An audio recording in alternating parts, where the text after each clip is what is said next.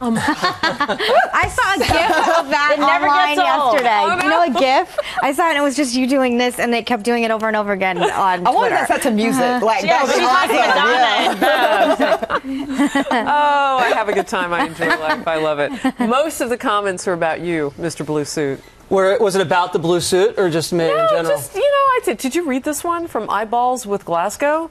It's long, but we were having that discussion about... They said that? He says, as to the debate consultant, I'd ask Hillary Clinton the following.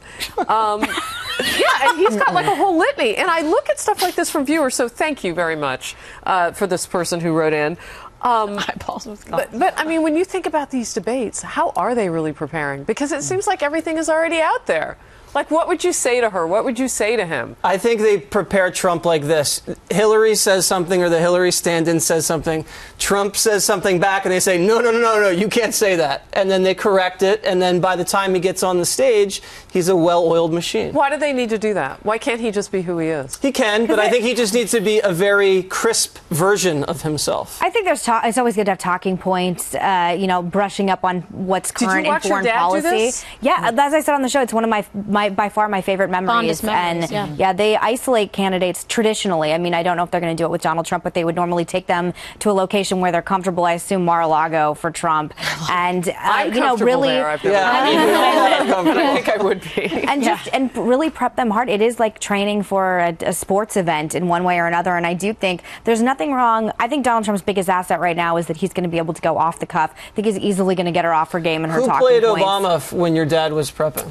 Two of his strategists did, a guy named Brett O'Donnell, and I believe, and don't quote me, that they did bring in like someone from the outside that just like knew his policies very well. And I think that's important. Like, I really do think if they were brilliant, they would give like $15 million to some Republican like you, come in, hit her with every hardball possible. They're not going to do that because they're paranoid. I think they don't even need to have a Republican do that. I think to Kimberly's point, she's got so much baggage. It's all out there. Somebody could effectively do that from right inside the DNC, actually. They're not going to hit her with the same way that someone like Jesse is. No, bring in Daryl Hammond from SNL that plays Trump on the late night show. I think she's got to be hit hard because you're right.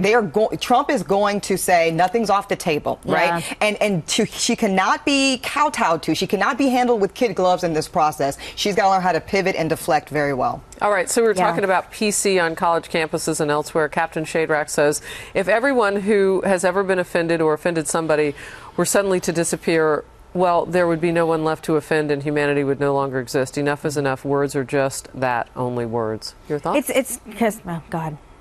Go ahead. Well, go ahead. I was gonna say, it's contributed to the rise of Trump. Is this oversensitivity that you can't do anything or say anything without offending Bernie someone? Sanders. I think Trump more than Bernie. I mean, Bernie Sanders is. I mean, I don't even want to talk about Bernie Sanders anymore, as long as I live, if that's possible. But I think it's just when you go into. Time then.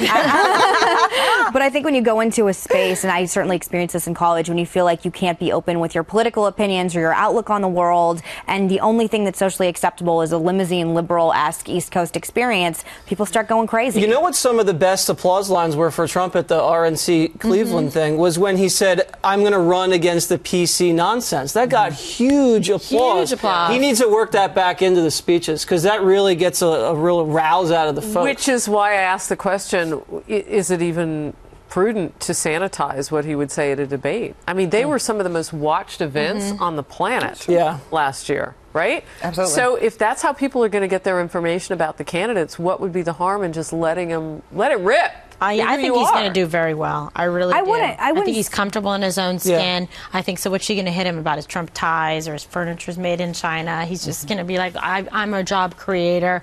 You know, I'm a maker. You're a taker, Hillary. You want to take people's homes. You want to crush the middle class. Yeah. You know, you can just go after her. But that's good, though, KG. That kind of thematic stuff you're doing right there. I'm a creator. You're a taker. I think just that kind of honing would be effective. Did you see when he went after George Stephanopoulos, when George Stephanopoulos was grilling him, and he was like, you work for the Clintons. You gave money to the Clinton Foundation. Who are you to talk to me? That's what really works. I was like, get him! Because he's not afraid to go there, where other people will be like, ooh, take it easy. I got to be respectful. Plus, he was there. I think that there's going to be a tremendous amount that we'll find out, perhaps, about the relationship between these two that we haven't known. Like, what has given him the abject confidence to say, yeah, I'll see you in November? Yeah, but she might be like, he knows. Remember when you paid me to be at that wedding? So Dwayne Joe writes something, and we got into it a little bit during our TV hour, but to see Donald Trump bring up black economics, race relations, and we have a president who they chased around on a golf course this past weekend to see if he would like to comment on Milwaukee.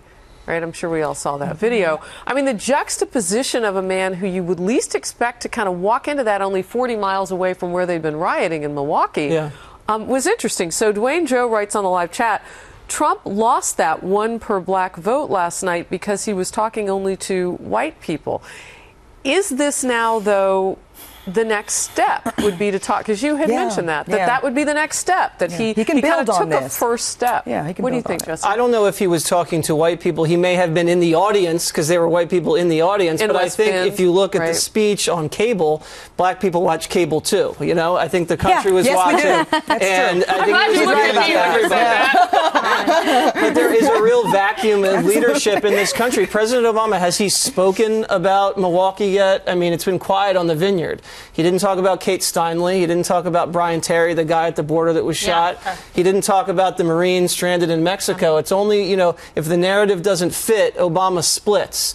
If it doesn't help him get votes, he doesn't care. So it's funny that Trump's really kind of stepped up to the plate. Hillary's been hiding.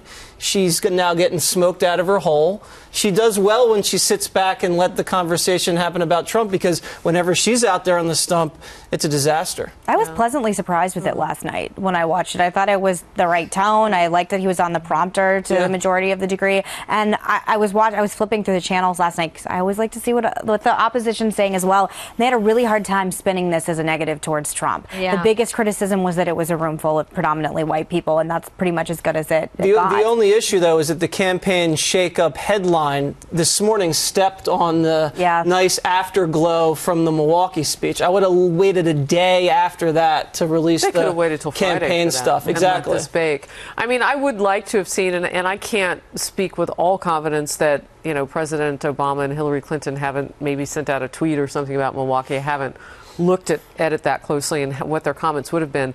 But we do just know that there's that video of him being stopped a couple of days ago on the golf course. Do you have anything to say?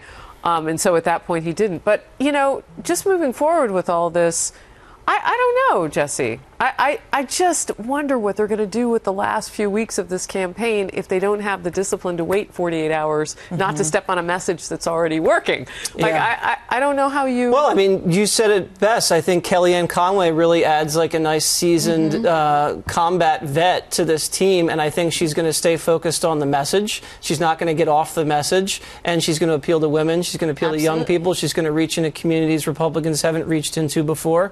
And, you know, we'll see. I think last night's speech was great, and he's only got a small window to turn this thing around. But I thought it is last possible. night's speech was really good, but I don't want to like oversell that, to be frank. I think that there's still a lot of growth that Trump needs to do, not just within the black community, but just moderates and just outside of the current base that he is very attractive to. And as for President Obama, quite frankly, more than I want to hear him talk about Milwaukee, I actually want to see my president talk about what's going on in Baton Rouge, Louisiana. And there, you know, I have family members that have lost everything. That's the truth. So, quite frankly, that's what I want to see. Could you imagine it was Bush out there on the golf course on vacation, and there was a city burning and more cities flooding, and he's out there saying no comment? It's just crazy. It's so disappointing, you know? I mean, look, he's our president. We want him to do well. We want him to represent the country well and come out and speak to people, just like when we're disappointed about the fallen officers. I mean, those families are grieving, too. He can do so much. He's a great orator. He's an effective communicator. Yeah, I get it. He wants to preserve his legacy, so you see him out there doing anything he can to, like, bootstrap for Hillary Clinton. But what about the rest of the Americans out there that are suffering, families devastated, like Eboni said? And it's just, you know, he needs to step up. And they really are. I mean, you look at the situation in Louisiana, and they had to postpone the adjudication of the police shootings. And what suspects that they had gathered and information they had gathered, the judge had to put that aside because they've got to deal with the flooding. On a lighter note, because we were talking about PC on college campuses, Victor Perezzel, I think is how you say it, people no longer go to college to further their education. They go to get offended. Shaking my head. Central New York Young GOP says Kim has stunning heels on today. Oh, Yes, thank you. Lucky and Mitzi really are enjoying the cast today and tell us God bless. Oh, very good. Yeah, God bless so you as there you have it. God bless America. Okay. Good to have you guys. I'm just Thank you so much. rereading. Thanks for This was having so us much all, fun. Thank Harris. you, We Harris. appreciate Are you it. kidding? Oh my Yes. gosh, this is awesome. This is Hump Day Sizzle right here. That was funny. See you tomorrow. I love that.